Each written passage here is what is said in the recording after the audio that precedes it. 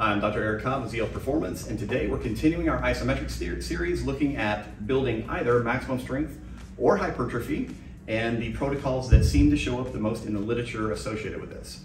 Now, if you're new to Z Health, we are a brain-based education company. We specialize in digging through emerging research, finding the nuance and detail that really matters that you can apply practically today to your own body or to your clients. So if you are a movement professional, a doctor, a therapist, or a coach, make sure to subscribe and check out our free resources. For the last few weeks, I've been talking about isometrics and some amazingly cool practical tips that are now showing up as we get deeper and deeper into the research literature over the last really 5 years or so. I'm shooting this because we just released the Brain-Based Practitioners Unit, our membership guide to isometrics, ideas that you can apply immediately. So we've already covered some different things about should I do long or short isometrics, yielding versus overcoming, what if I have some sensory issues. So if you haven't watched the other videos in this series, go back and check them out. But today I want to go back to basics. I want to talk about building strength or increasing muscular size. So maximum strength or hypertrophy. I've read, and seen for many, many years, people say, well, can isometrics actually do hypertrophy? Can they make you stronger? The answer is unequivocally yes. And in many cases, the strength development is actually faster in some ways than dynamic exercise. And hypertrophy can also be very significant, but you have to do the protocols correctly. And they are very different. What I see a lot of times is that people will start doing isometrics as a part of a training program, and they're doing them incorrectly. They actually don't know what they're doing, so they'll just basically do the same kind of exercise over and over, and haphazard application of science typically leads to haphazard results. So let's solve that today. Maximum strength development. First thing I want you to know is that if you want to work on building maximum strength, you should be doing your isometrics at long muscle lengths. Over and over, this has been showing up in different studies. So if you have to guess, go with a long muscle length. This means though that you don't have issues that preclude doing this. Go back and watch the information about sensory issues or lack of neural drive or coordination issues. Those may change whether you choose a long or short muscle length, but purely for strength development, think long muscle length. Next, we have to know how hard are we going to contract? What's the intensity? Well, if you're trying to get stronger, guess what? Maximum contraction. You need to be above 90% of what you are capable of doing. So in general, I'm just asking people to pull as hard as they can while remaining safe. This is one of the big issues. Long muscle lengths combined with extremely strong contractions take some time to build up to because the brain may not feel safe there. So this is not something I recommend jumping into immediately. I normally will start letting my clients who are somewhat deconditioned, or if we're going through a rehab process, we will start at mid-range where they are strongest, and over a few weeks progress them to doing 90+% contractions in long muscle lengths. So be careful with your body. Now, the next thing we have to know is if I'm going to contract that hard, how long do I hold it? Well, this is how things work. Normally, if we're going as hard as we can't do it very long. So your contraction time needs to be between 3 and 5 seconds.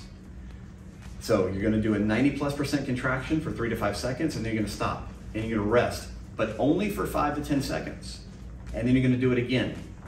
And you will repeat that until you hit 5 reps.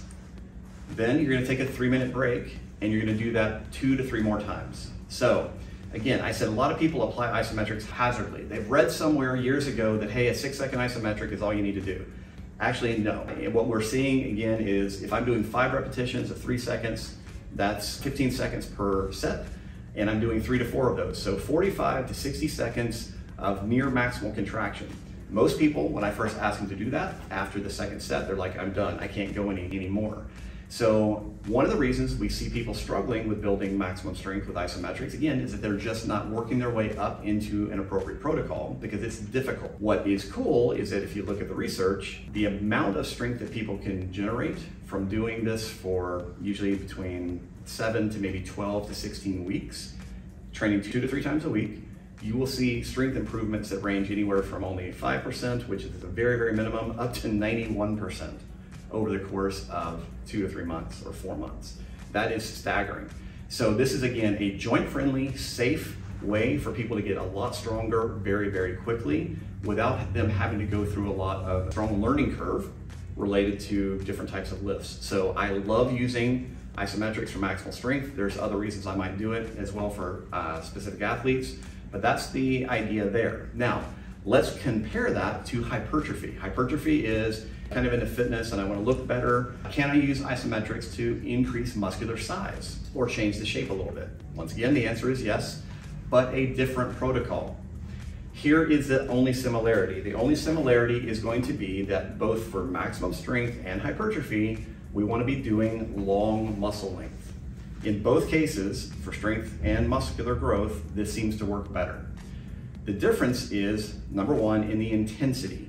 So for maximum strength, we're 90+%. For hypertrophy, we want to be around 70 to 75%. Intensity doesn't really matter that much if all I'm trying to do is increase muscular growth. What matters is the time. So for maximum strength, we were doing 90+% for 3 to 5 seconds. For hypertrophy, I'm going to be doing around 70%. So in my head, I go, okay, what would be a 10?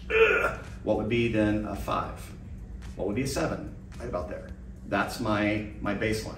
If you have cool equipment and you can measure it, that's great, but you can also go on a 1 to 10 scale on your effort level. So I'm gonna hit about a 7 to a 7.5, but now I'm gonna hold it for a long time. The idea for us to create hypertrophy is that we need to be aiming to reach somewhere between 80 and 150 seconds of that amount of tension, however we get there. What is normally seen in the literature is that a few long hold isometrics at 70 to 75% is most ideal. So what that would look like would be, maybe I say, okay, I'm gonna go for 4 repetitions of 30 seconds. So I'm working on my right bicep. I'm at a long muscle length. I'm gonna contract to a 7 to a 7.5, and I set my timer. And it's gonna count down 30 seconds. And then I'm gonna rest. How long do I rest? Not very long.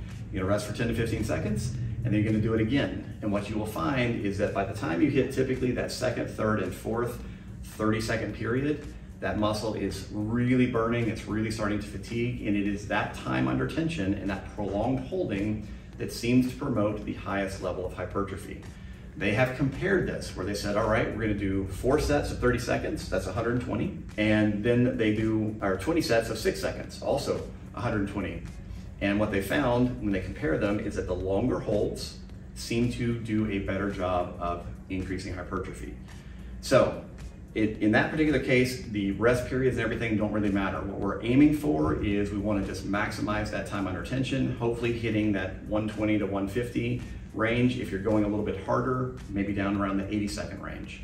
So for hypertrophy, we have a very different look, a very different style of isometric, and it is much more challenging in many ways. I'm gonna wanna think about, okay, what do I already know from these other videos? Well, for something that's really long hold, I'm probably gonna need to use an overcoming isometric because we have typically double the endurance of a yielding isometric.